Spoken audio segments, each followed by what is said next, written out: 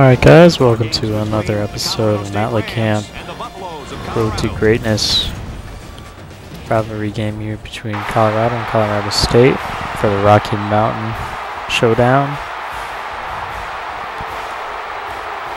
Pretty cool tradition.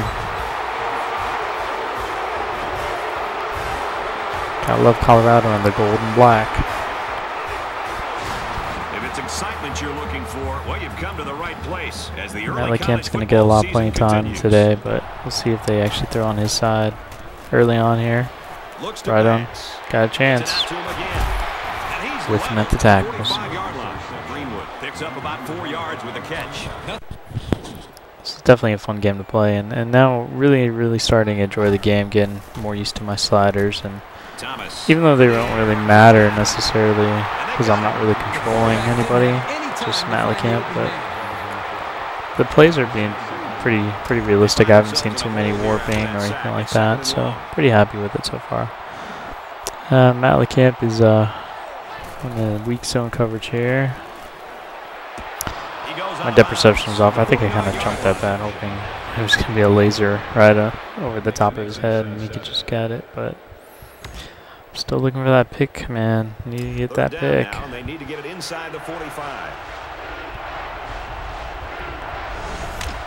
It's hard to find LeCamp a couple times. I don't think I lost any recording on him, but he was playing everywhere today, so formation subs and everything use LeCamp's speed a lot.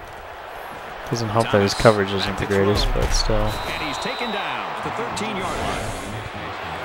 All things considered, Colorado State was a very strong team. And maybe Colorado is just that bad, I don't know. But I think the team had some trouble against these guys, and it's just a pretty fun game just to watch and be a spectator.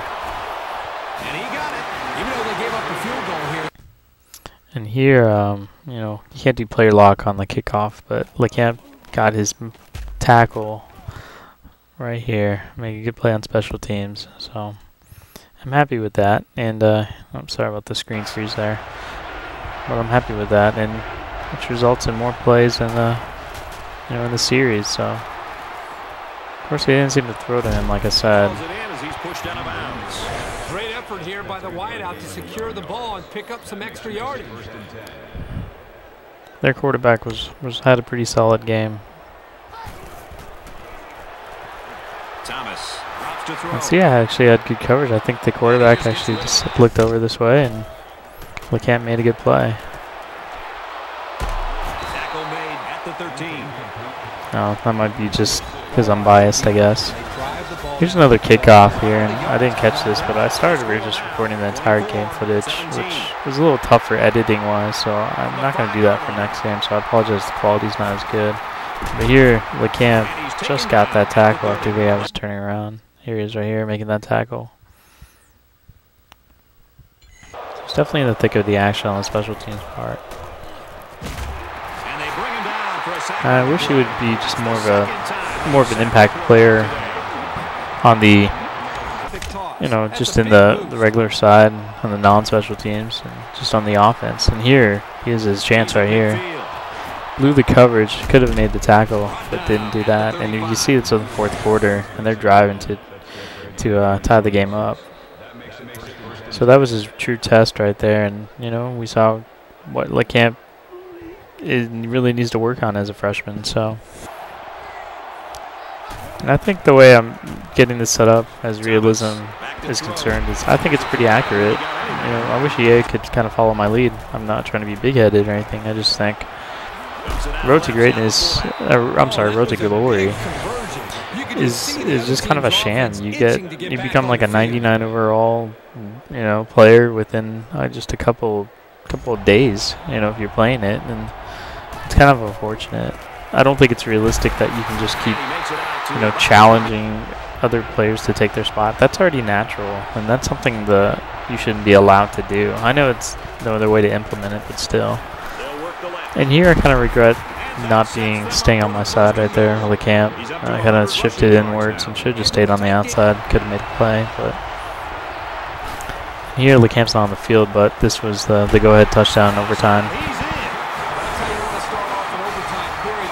They played a good game, and you know, as a result, they won the game. And this was the last play of the game from Colorado. Hansen threw the ball up for grabs, batted down, 31-24.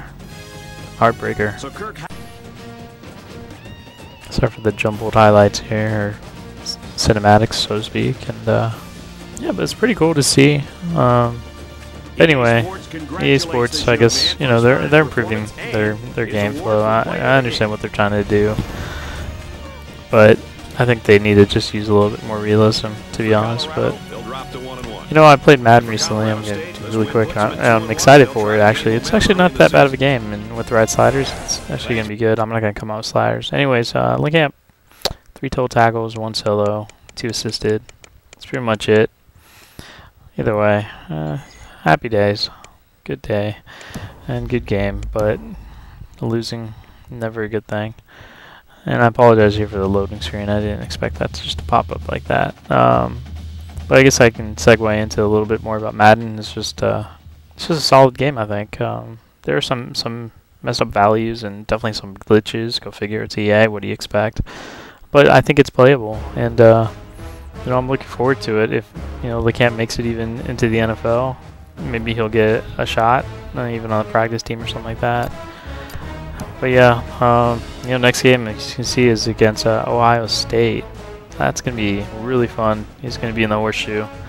I really get to experience that. I'm excited. You know, I don't know if you guys know, I don't really play big teams and play now or anything like that. I try to keep the experience at a low level so that when I get to experience it in Dynasty or franchise mode, that's when I experience it. I do this for all my games, so I don't try to watch Super Bowl videos on YouTube or something like that guys have played. So yeah, it's a good experience.